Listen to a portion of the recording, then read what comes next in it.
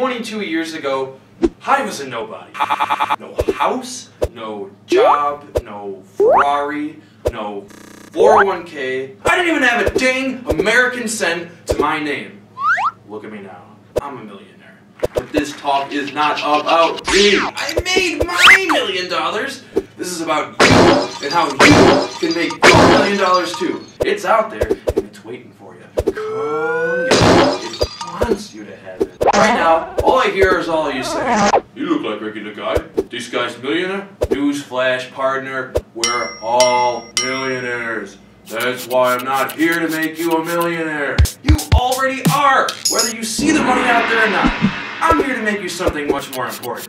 I want you all to be aware-ionaires. An aware-ionaire doesn't sit there saying, where's my money? It's not there. It don't exist. An aware-ionaire gets up, he gets down to business, and he deals in his king's share of the cake. Think about the word itself. Aware-ionaire. A combination of millionaire and aware. It's a double word combo for Christ's sake. For my Christ's sake. Alright, let's talk about me again for a moment. Can we do this?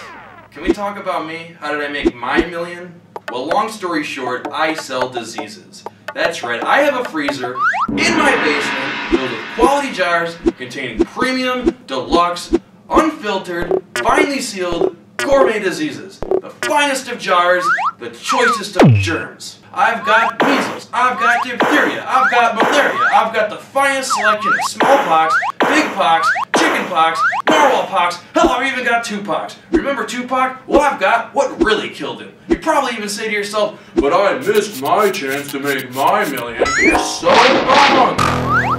The money's still out there. Just go